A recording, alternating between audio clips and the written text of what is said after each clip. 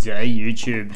This is just a bit of a raw specs or hardware usage comparison between Ubuntu 20.04, the long-term service release, really with the support for about 5 years, and then the latest release of Ubuntu 21.04, which is really about a year of support there. So one thing I would say about the long-term service release is, although a little bit older, usually an older kernel, sometimes it's usually a lot more stable of a service. It might be actually used for web servers and things like that.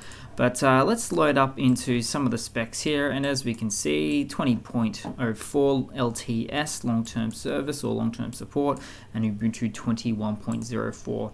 So first of all, we'll go to the left-hand side here and see the CPU. So, well, depends, but it's mostly idling out there. But when it actually comes to the memory usage, they are almost identical. In fact, same amount of threads almost, and same amount of RAM. So about 640 megabytes of RAM. So not a great difference on that front. This is what they seem to be doing here these days as well. Even for the long-term service release, it's almost the latest and greatest version, or at least they're almost identical, at least there anyway, if I can stop saying at least. But yeah, just want to give you guys a bit of a feel for these two. I actually run the Ubuntu 21.04 in the back end here as my main daily driver. It gives me no issues, so I continue to use it.